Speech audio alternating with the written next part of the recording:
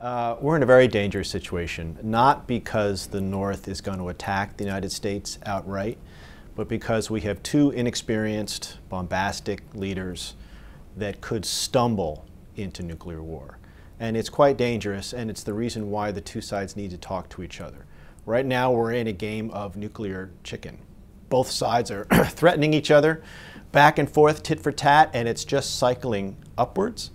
It's very dangerous, and these leaders don't have experience of how to get out of this, and the danger is that the only thing they know is how to rattle their sabers and ratchet up the pressure, and where's it going to end? So we need to find a way to calm down, bring this thing back down to earth, talk to each other, and hopefully cooler heads will prevail.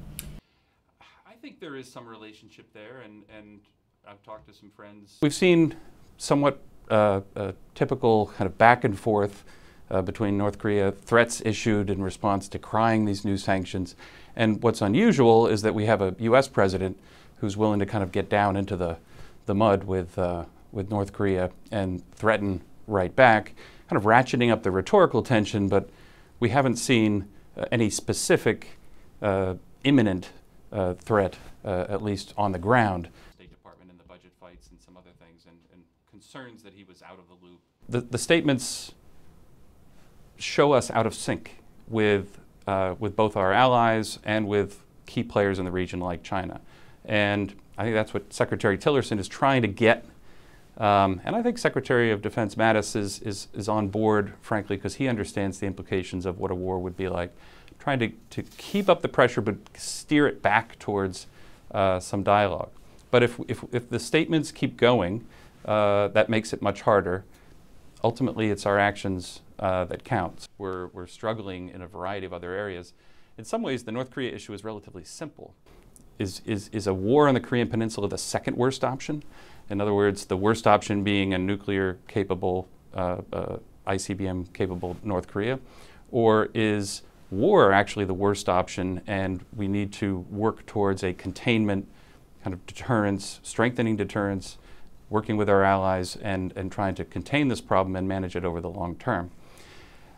I wouldn't give up on the pursuit of negotiation and dialogue and the use of pressure to try to aid that. So I think the U.S. administration is doing the right thing in terms of pursuing sanctions, trying to apply pressure. That's a form of containment. It starves North Korea of cash to be able to accelerate their program. Criticism thrown Tillerson's way for not standing up for the State Department in the budget fights and some other. All it does, I think, is reinforce in North Korea and in China's mind that America is not serious about wanting to find a way to live with North Korea, and ultimately we're trying to figure out how to get rid of North Korea. I think that's a realistic assessment of where the U.S. administration is at. Some people are convinced North Korea will never give up its nuclear weapons as long as this current regime is in place, so we have to focus on undermining the regime.